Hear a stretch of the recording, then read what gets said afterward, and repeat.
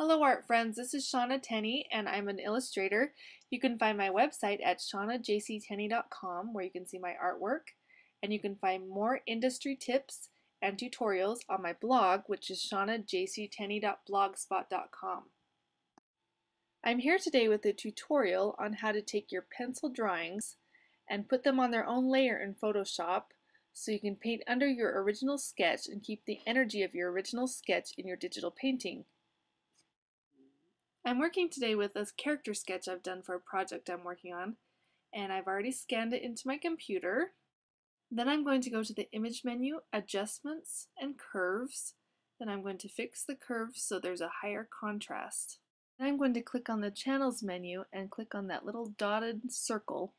That selects the channels. Then I'm going to go to the Select menu and select the inverse. That makes it so just your lines are selected. Then you're going to go to your Layers menu and make a new layer. Then go up to your Swatches palette and choose a color. I usually use black.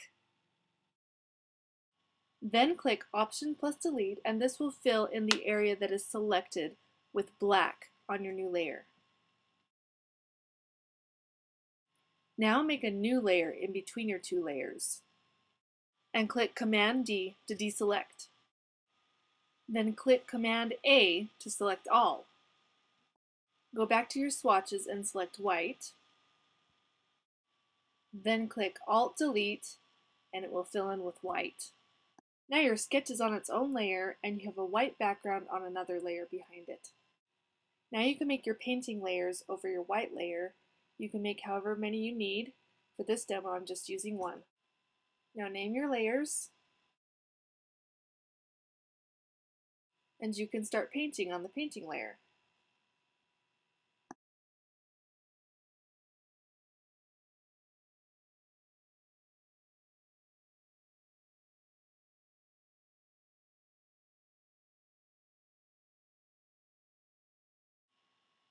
As you can see, my sketch is not being painted on since the painting layer is underneath the sketch layer, which is great.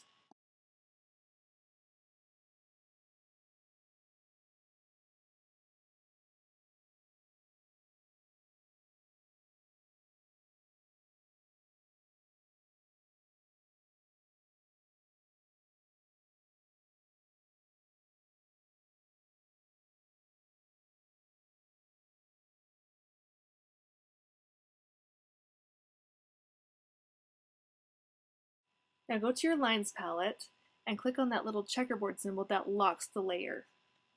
Then go up to your Brush menu and make sure that there are no textures on your brush. Then what I do is I select one of the darkest colors in the object, then I go to my Color palette and I make an even darker color, and this will be the color of my outline.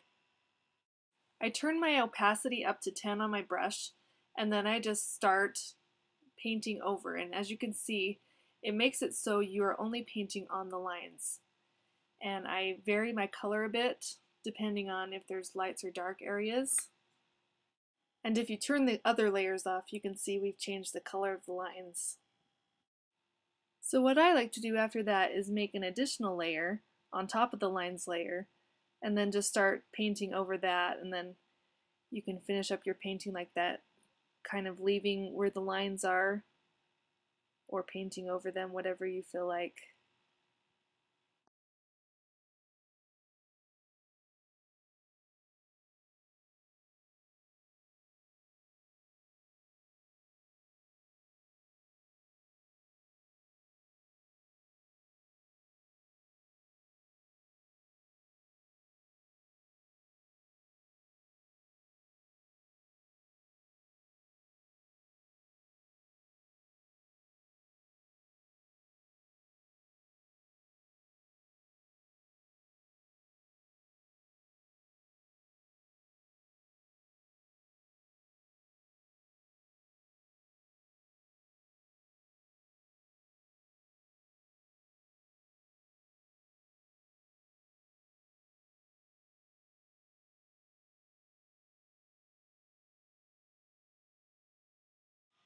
And that's how you do it, my friends. I hope you go and try this, and I hope this was helpful for you.